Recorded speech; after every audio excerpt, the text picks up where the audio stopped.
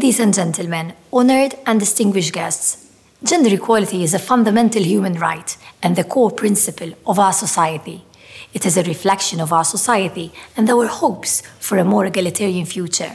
It is also an essential condition for social justice, a thriving economy, and a representative democracy.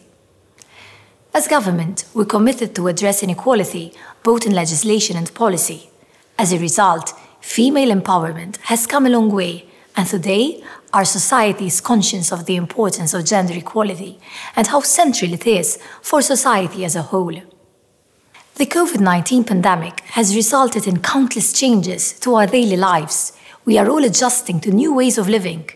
Each person's situation is different, but for sure, the virus is further highlighting the different realities faced by women and men, not simply when it comes to the direct impact on health, but also on their diverging social and economic prospects.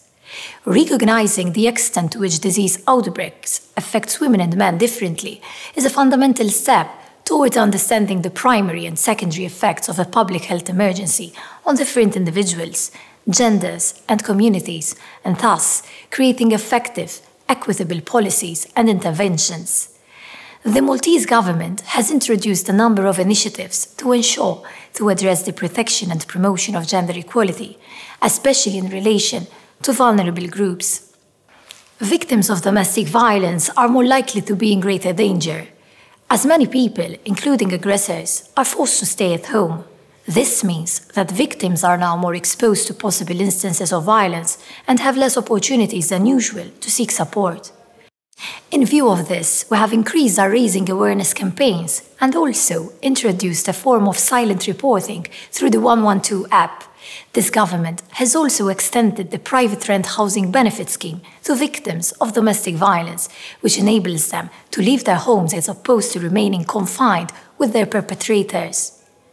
Introduction of social measures, including additional leave for 2 months to be paid at the rate of €800 per month to families where both parents, guardians, are not able to make use of teleworking. COVID-19 has presented a new opportunity for both women and men to make use of teleworking when possible.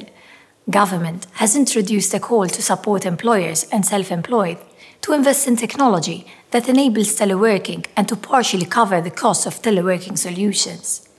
The coronavirus pandemic presents us with a unique opportunity to effect systematic changes that could protect and support women for similar future eventualities. We need to continue providing accurate and supportive care and messaging with the intention to enhance people's safety, dignity, and rights. Ensuring policies and interventions speak to everyone's needs, which is a fundamental step to understanding the primary and secondary effects of a health emergency on different individuals and communities.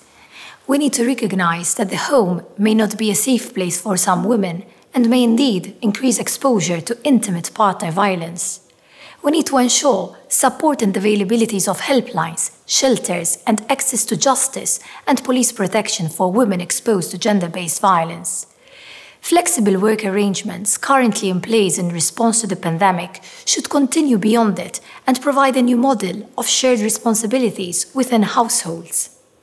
We need to ensure that we are protecting vulnerable people with particular reference to older women, migrant women, LGBTIQ women, women living in poverty, and other specific groups of women in situations of vulnerability.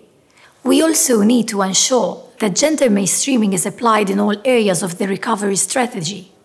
As Junior Minister for Equality, I declare a strong commitment to continue working to further safeguard equality in the various sectors in order to strengthen the considerable progress registered to date and address new and outstanding challenges for the achievement of de facto equality.